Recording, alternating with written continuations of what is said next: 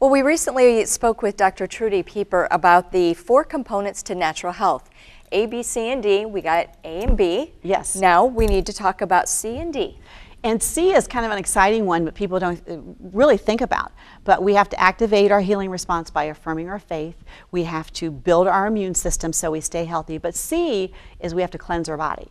And God gave us the perfect way to do that, and very few people do it. We have to fast. And that word in itself has so many definitions and so Yes. many meanings to different people. So how do you define it? All right, fasting is a biblical principle that we talk about, but in health, when you are not eating, it allows your body time to heal. When you consume a meal, it takes 68% of your energy to digest that food. It diverts energy from your body from healing.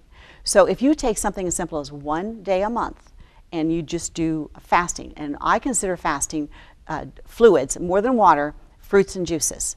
So you drink fruits and juices all day long, and then when it comes time for mealtime, you take that time for prayer and meditation. You get your Bible out and your devotional, and you give that time back to God. So breakfast, lunch, and dinner for a 24-hour period. For people who have a hard time with that, you can also do apples.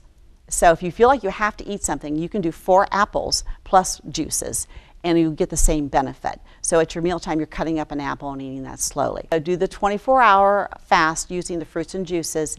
You will feel so much better, you'll feel closer to God, and your body functions so much better. And so I just recommend 1 day a month. Now, if you can do it more than that, and you can do it 1 day a week, you will be surprised how better you feel. If you're having some severe health problems on a regular basis, a 3-day fast will help you doing the same way. Fruits and juices throughout the day, and prayer time.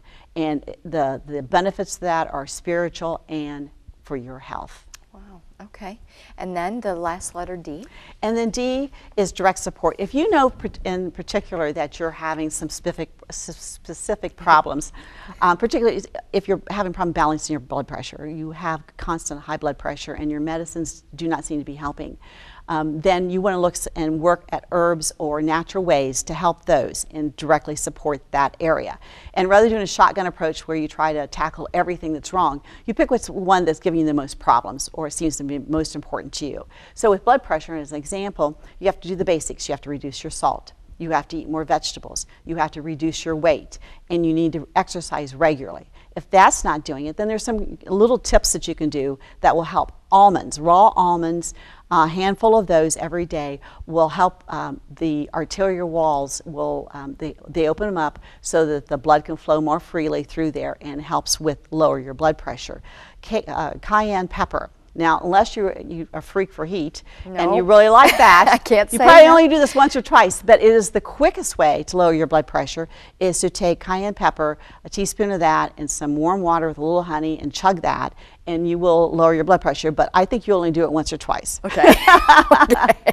Coconut water is rich in electrolytes and has been proven drinking on a daily basis will lower your blood pressure. Vitamin D, this was an interesting studies have shown that people who do not have natural sunlight on a regular basis have higher blood pressure. Okay, so yeah. just by being outside 15 minutes a day, you can help lower your blood pressure. I believe that. I believe that affects Well, our when mental... people go on vacation, they're taking a sunny vacation, they're walking the beach, and they feel so much better. You know, they know that they're being relaxed, but part of that is the sunshine. I believe is that. helping the vitamin D into your system lowers your blood pressure. And 2 others I really want to mention quickly is celery. Traditional Chinese medicine for thousands of years has used celery.